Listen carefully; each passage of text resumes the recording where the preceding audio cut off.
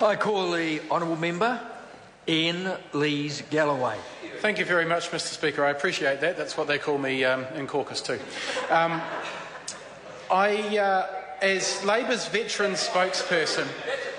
Oh, that's true, actually.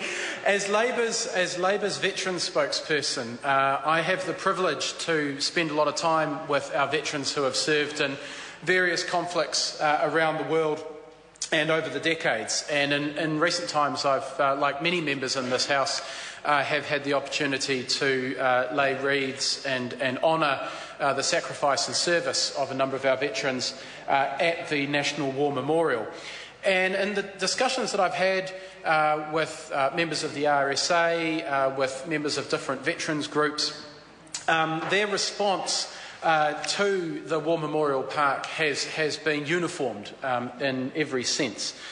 Their initial enthusiasm and excitement when Helen Clark first proposed the Memorial Park back in 2004 was then followed with some trepidation and nervousness when the current government declared that it was going to abandon those plans and slow the process down. And for a while it looked as though the opportunity to have the National War Memorial Park in place by Anzac Day 2015 was being lost, and that the government looked as though it was losing focus.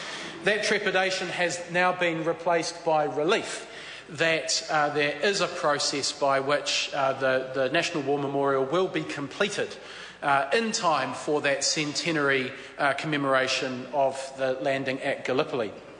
And I have to say, Mr Speaker, that veterans have also expressed their appreciation of the fact that this has been more or less a bipartisan, I suppose bipartisan is the term that many people use, a multi-partisan support from parties around the Parliament. And it has to be said that for the most part they're not terribly concerned with the intricacies of empowering legislation, of the powers that the minister will be given, of any precedents that might be set.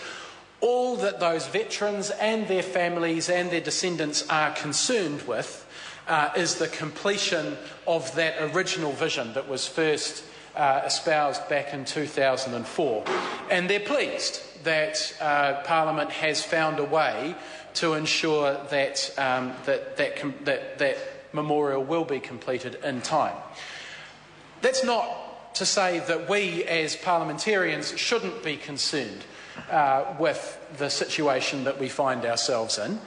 And as other members have expressed, it is not ideal that the government's procrastination around this issue has led us to the position where we are having to pass empowering legislation in order to complete the job. It wasn't necessary. If the national government had continued on with the plans that had been put in place, had continued on using the funding that had been set aside for this project, then we would not find ourselves in this position, and that has to be recognised as well.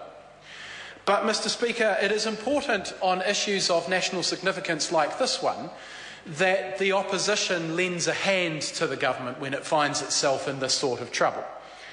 And it is appropriate that we act in a constructive manner and get the outcome that the veterans, their families, and in fact really all New Zealanders are looking for. So although it's not ideal, it would have been unfortunate in the extreme if all opposition parties had chosen to vote against this legislation and make it more difficult for the government than necessary. And that brings me to the Greens' position. Whilst I respect the arguments made by Gareth Hughes, I wonder if the Greens had found themselves holding the balance in this legislation, if this legislation would have lived and died on the Greens' vote, would they have voted the same way? That perhaps is a philosophical question that can never be answered.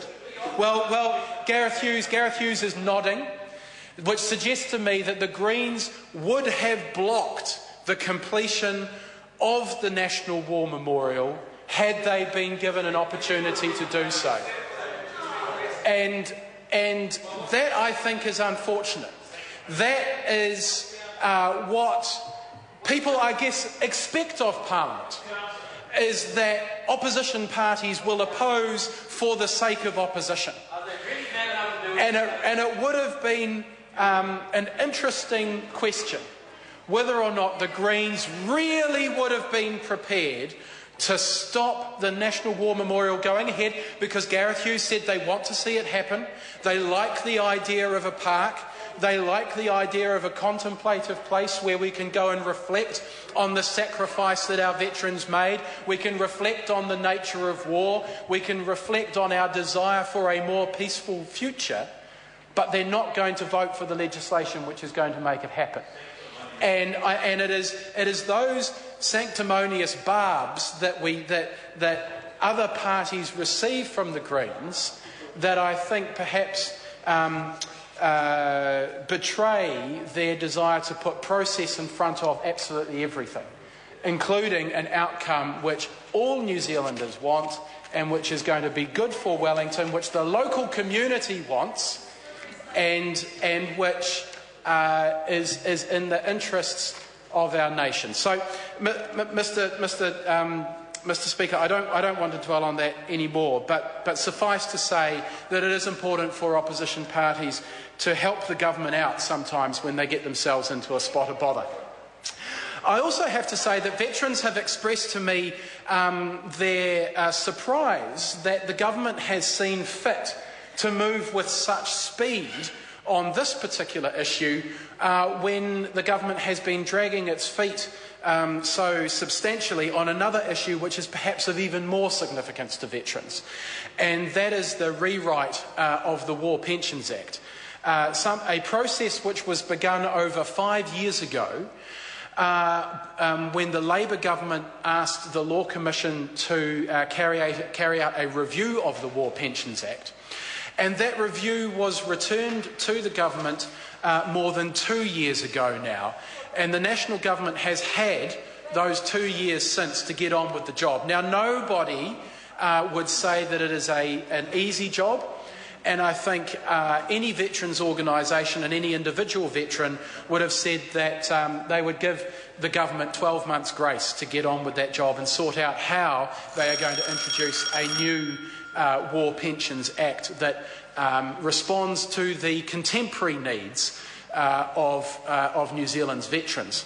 But now I think it's fair to say that veterans are getting tired of this government dragging its feet over what is such an important issue to them. What is an issue of equity, it's an issue of justice, and it's an issue of recognising the service that was carried out on behalf of our nation and on behalf of decisions made by politicians.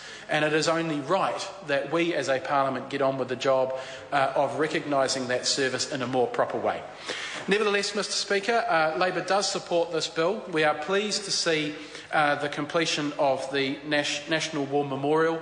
We're pleased to see that it will be done in time to honour the centenary of the landing at Gallipoli. We do believe it's unfortunate the government has got itself in this position, but Mr. Speaker, we're from the opposition and we're here to help. I call the honourable member